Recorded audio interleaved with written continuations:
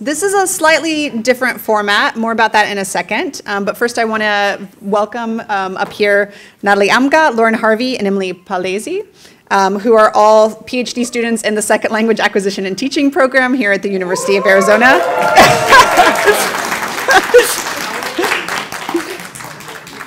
Very nice. They're all PhD students in this program. They all share interests in digital literacies and language teaching, in particular in critical approaches to those, and that's why they're here. But what we've asked them to do is actually to go through and do a critical reading of the online presentation, so of those 23 presentations that you can still access on the website if you'd like to, as a way of orienting ourselves in what they represent as a sort of state of the discourse, state of the field image for us. So the three of them are going to walk us through that, and their presentation, A Roadmap to Participation, Equity, and Inclusion in L2DL. Welcome. Thank you.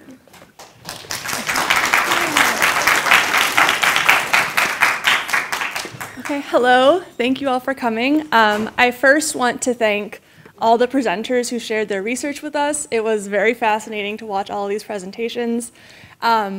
Because there were 23, we're not going to be able to touch on all of them, but we sort of worked together to come up with some of the highlights and some of the larger themes that we saw throughout the presentations. Ooh. I got it. Oh, it's like it's magic. Okay. So this is basically where we're going today. We are using the road metaphor, so it's present throughout. We're going to start with highways, what we've termed highways, which we'll talk more about in a little bit, merging, potholes, and then rerouting. And I'm going to pass it to Natalie. So to get us started, we're going to be talking about some highways to L2DL. So this is where we're headed. And these highways are areas in which second language digital literacy research is making lots of strides right now. So one area that we noticed as a common thread across these presentations, if the L2DL virtual presentations, is that we're headed towards a participatory continuum. And the one reason for the integration of second language learning using teaching and research with digital literacies is that we have this participatory continuum that allows us to draw from all of our resources and make choices in how we want to engage and participate. And it's ideal for language learners who have this low risk, low barriers to participation, as well as for affirming our identities, because we can do this from a low risk behind the screen. As mentioned by Susan Herring, there's less of a risk for accentedness maybe, and it also is a space for typically marginalized voices to have more access to participate. And in participating in this continuum, we have more of an authentic audience that we can share with, we being language users, teachers, researchers, speakers, and all of this is part of the participatory culture framework in which we have low barriers to participation. There's a continuum between the expert and the novice users, and anybody can engage and interact here to promote civic engagement. Participatory culture really promotes civic engagement. So these are some of the presentations. As Lauren mentioned, we're going to go through and mention some of the virtual L2DL presentations that touched on these categories that we see as common themes.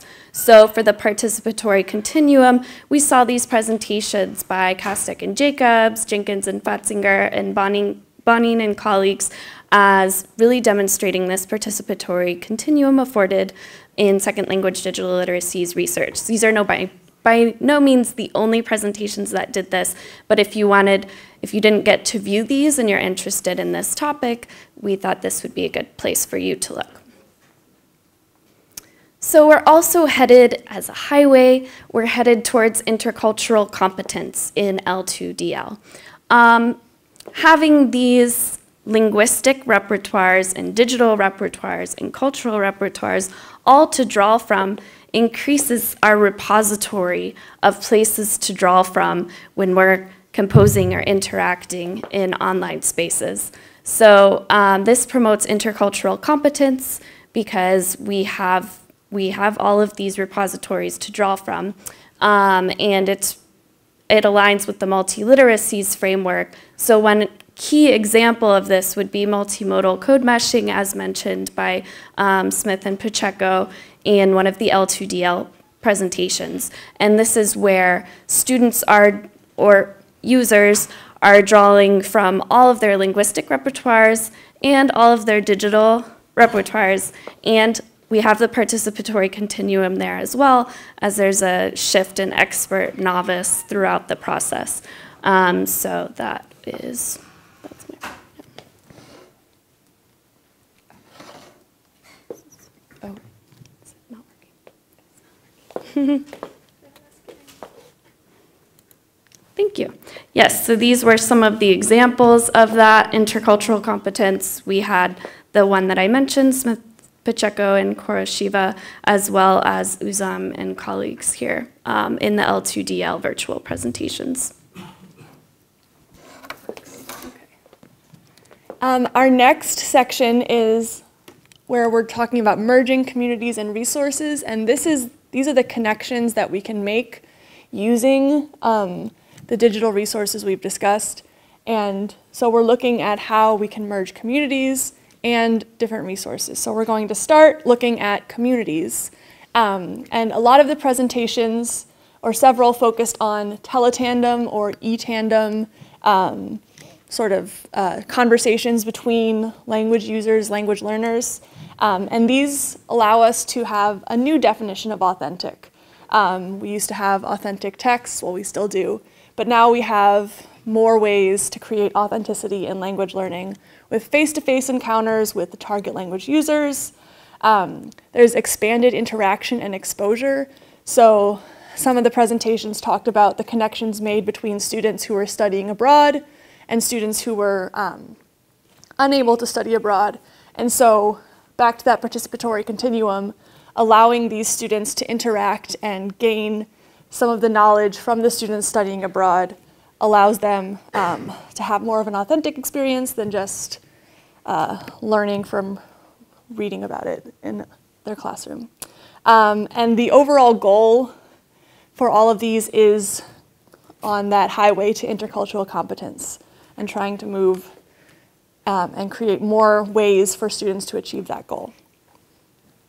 Some of the presentations that looked at this were by Magan and Gaspar. There were others, but these are just 2 examples for his.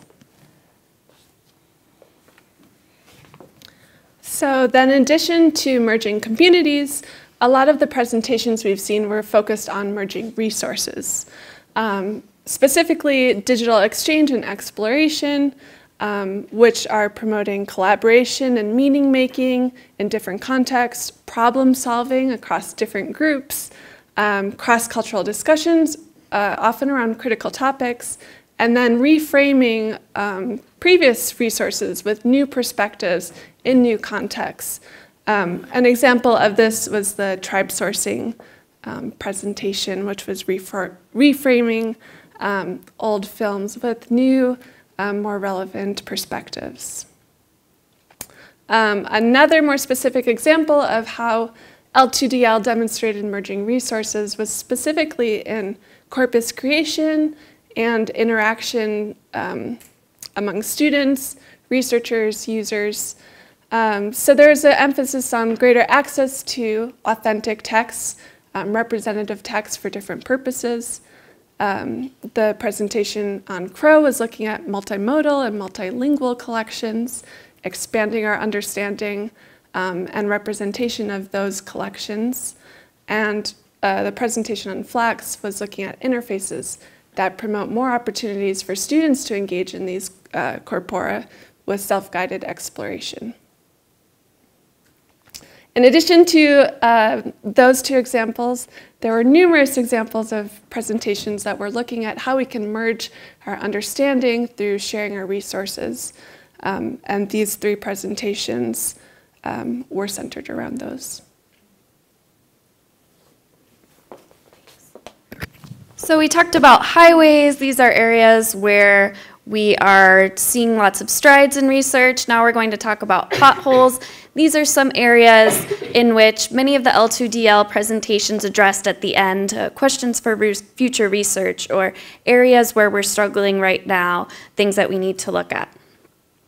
So some of the potholes that we've hit are representation. How do we represent languages, communities, and individuals in digital and online spaces?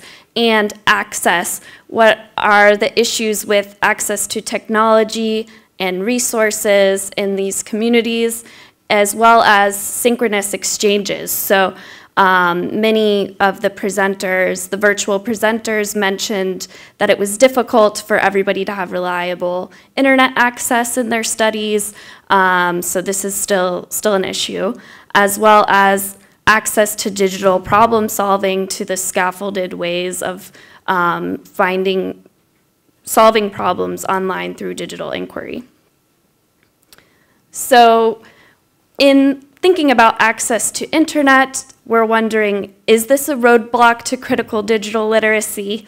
And we, the three of us, as well as some of the presenters, mentioned that as internet and devices are becoming more ubiquitous, this access argument is losing a little bit of weight and importance in the field. So particularly this presentation by Hughes, Santa Cruz, and Cortez Roman mentioned that 70% of Sonorans have access to reliable internet service, and that more of an issue is actually scaffolding the use of technology when it's being used in classroom spaces. So the access issue is still an issue and something for us to consider as researchers in future research, but less so than some more oppressive access issues like the scaffolding of technology that I mentioned, but also standards-based curriculum that may marginalize certain voices. Okay, so with some of these challenges, a lot of the L2DL presentations we're looking at, how are we working together to fill these different holes? Some common themes that we saw were expanding representation and expanding access. So the presentations looking at expanding representation, we're looking at how can we reframe and expand our resources to reach greater audiences to get greater input. These were also looking at how can we foster greater collaboration among learners, teachers, resources, and researchers and the communities that are interacting together. And then for expanding access, how can we increase technology use? How can we incorporate these resources in the classroom with learners, teachers, or in learning contexts? And how can we facilitate more of these synchronous exchanges and facilitate digital problem solving? Okay, and so we've looked at some of the potholes and some that we are trying to fill. We still have many holes ahead of us. And so these are just a few of those potholes that were brought up by the presenters. One of those is thinking about imagination and how that factors into language learners and language users' experiences in these digital fields. There were a few presentations that focused on that and looked at creativity in those classrooms, allowing the students to participate more in their understanding of their language learning experiences. Another pothole that we still notice is with multimodal composition. How can we assess it? How can we encode it? How can we better understand it in ways that are aligned with some of the research that we have so far in the field?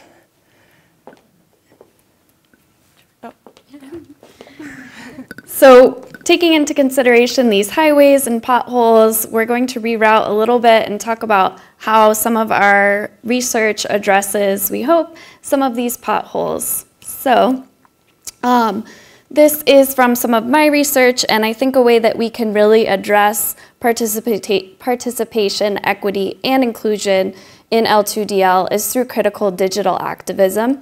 So this comes from a project done with pre-service and in-service teachers, of which I was a part, where I kind of proposed this framework to encourage pre-service and in-service teachers to learn about critical literacy by doing critical literacy so that they could then use it in their classrooms. So in this project, I combined 3 pre-existing projects and/or frameworks: the 4 dimensions of critical literacy from Van Sluys and colleagues, YPAR, Youth Participatory Action Research, and the concept of restoring, in which typically marginalized communities share out online to restore common marginalized perceptions. So when I mentioned earlier with my question about Me Too, this would be an example where women have been able to restore common mindsets.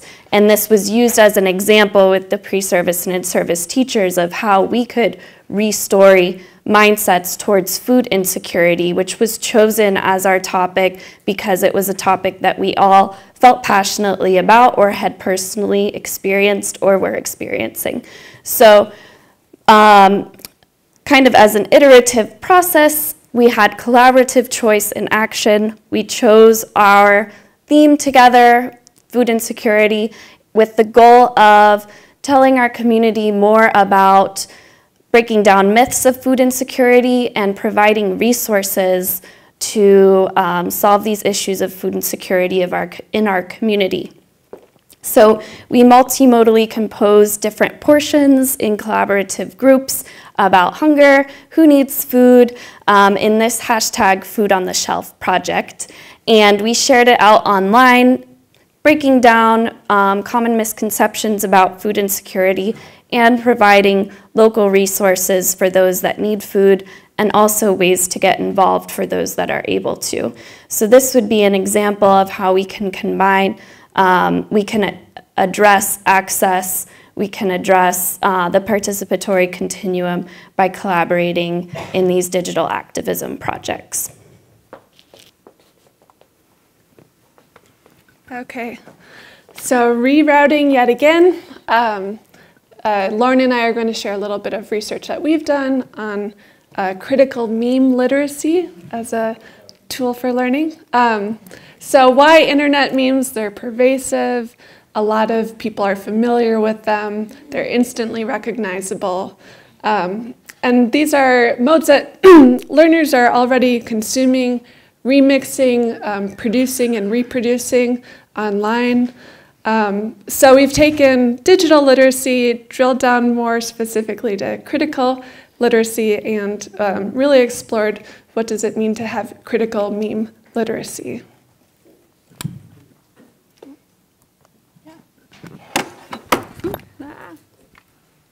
Okay, and so one of the things we have done is work to create a framework to help users of memes to critically analyze those memes and to critically understand them.